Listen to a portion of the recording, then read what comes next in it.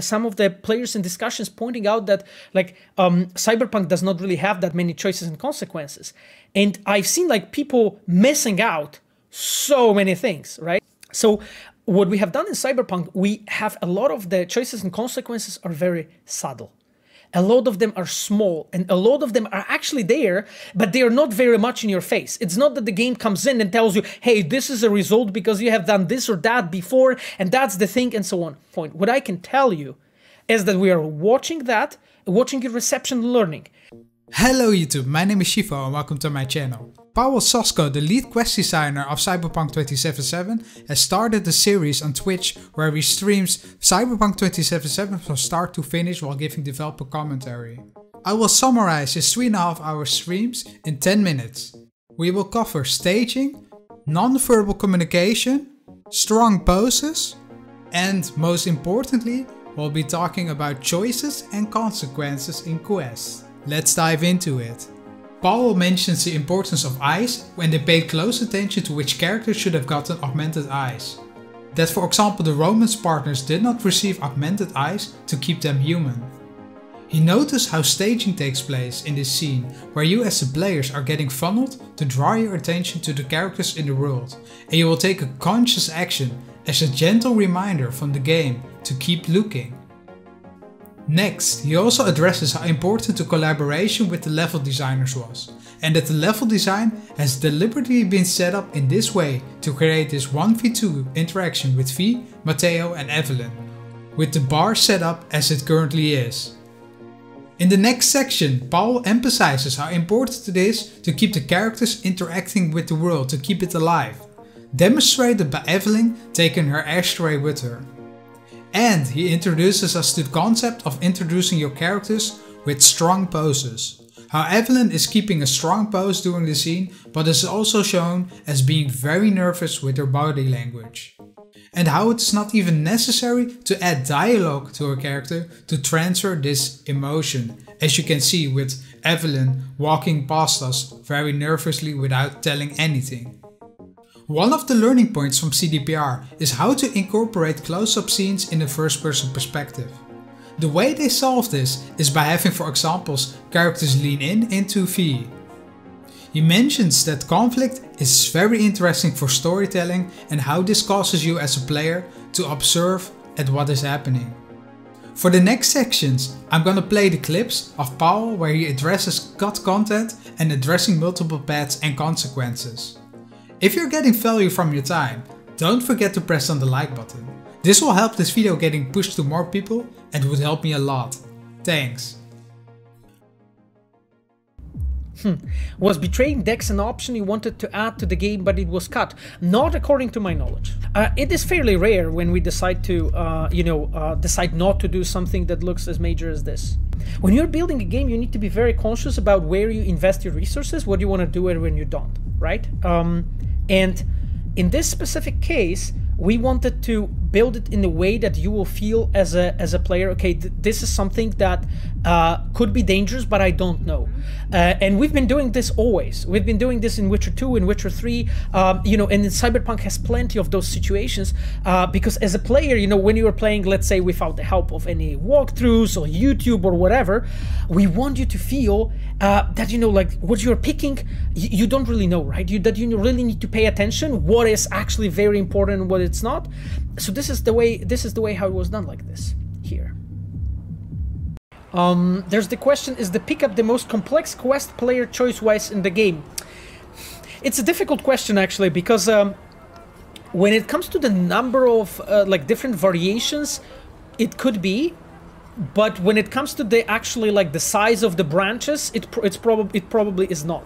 Sometimes, when you make more branches and more variations, you cannot invest this in another thing. So, for instance, whole Judy storyline has plenty of choices. There are choices between, let's say, the pickup and another visit of Maelstrom in the Totentans and so on. And I mean, I'm not going to bring up all the choices here because that's not the thing that I wanted to do. But what I wanted to say is, like, as a designer, you really need to always plan out and be like conscious. Okay, what is the size of the choices that I'm going to do as a player, as a designer? You know, of those different variations. You have, like, let's say, enough different versions for the player, but in the same time, those are substantial. You know, and for instance, the pickup is an example of a quest that has lots more versions, but those branches are not that big. They have consequences later, which is great, I think. But also, like, I think the key to success is to mix and match well, you know, choices that are for the player that are sometimes, you know, major and sometimes minor. And I think this is the key, you know, the way to make it actually correct, you know, to correctly prepare it and so on. Especially, you know, in our because in our games, as you can see, all the scenes and so on, all those things are actually very expensive. You know, what we are doing is actually very complex. The budget for all those scenes, this is not something that is, of course, you know, easy to afford and fast to make. So because of that, we need to be very conscious, you know, how we are planning. And just basically being a quest designer is partially, you always, when you plan, when you design, you try to triangulate between costs of what you're preparing in different branches versus the length. And that's always a choice that you have to make as a designer. Pawel addresses the importance of budget, how everything needs to be planned perfectly.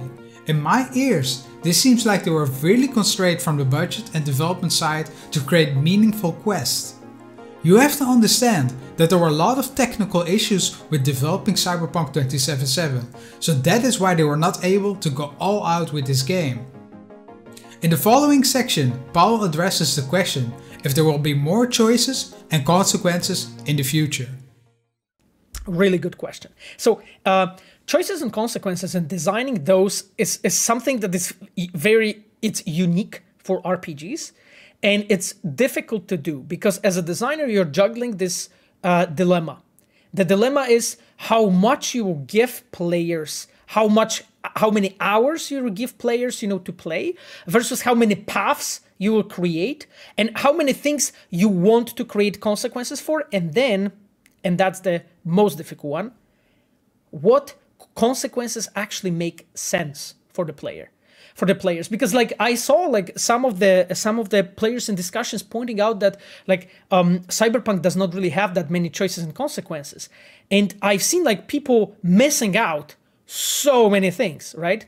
Like I tweeted, I remember in January when I said like just people didn't discover all the paths, because I was like, yeah, because I'm just watching the Let's Plays, reviews and so on, and people point out some things that are not in the game, that are in the game, that are even some things that I did myself. And I'm like, that's just like, that's like completely not true. And I know basically because the game is so complex and has so many different things, but that it's simply not possible for you to sometimes know everything.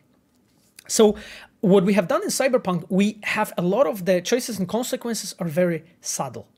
A lot of them are small, and a lot of them are actually there, but they are not very much in your face. It's not that the game comes in and tells you, hey, this is a result because you have done this or that before, and that's the thing, and so on. An example of that kind of mechanics is a flashbacks from Witcher 3. When you were doing major choices, there was this moment when we were popping up to the basically a video when Dandelion was narrating and telling you this or that happened because Geralt decided to do this or that, right? This is a very much in-your-face way to design those things. In Cyberpunk, we have tried to go into a bit more different direction. We were thinking that, okay, our audience is very mature.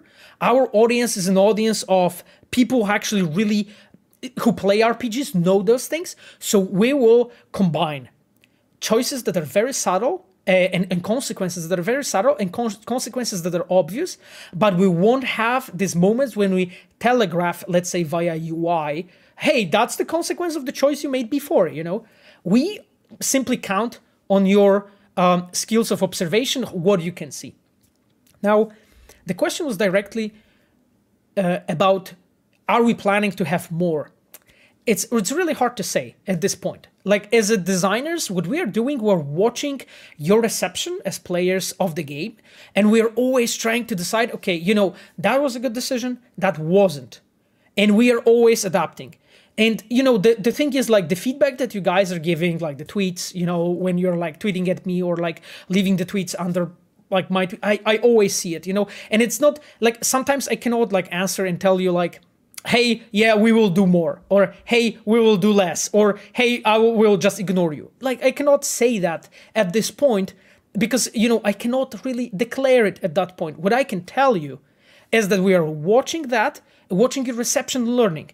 And that's the same thing. Like, you know, like I know that a lot of people, when you look at The Witcher 3 at the past, you think there's a lot of nostalgia going on, you know, regarding The Witcher. And, you know, don't get me wrong, like I have gave my heart to The Witcher franchise because I spent, I don't know, like it was 6 years altogether working on the Witcher games. So Witcher 2, Witcher 3 in both expansions, right? 6 years altogether, 6.5. And the rest was Cyberpunk. And the thing is, we have taken everything that we learned on the in The Witcher to Cyberpunk, and we tried to make it better, right? No creator ever thinks like, I'm gonna fuck it up. That's the plan. This is what I'm gonna do, you know? I'm gonna screw it up. Thank you for watching. If you like this video, don't forget to press the like button. If you want to see more content like this, don't forget to subscribe. And I'll see you in the next one. Thank you. Bye.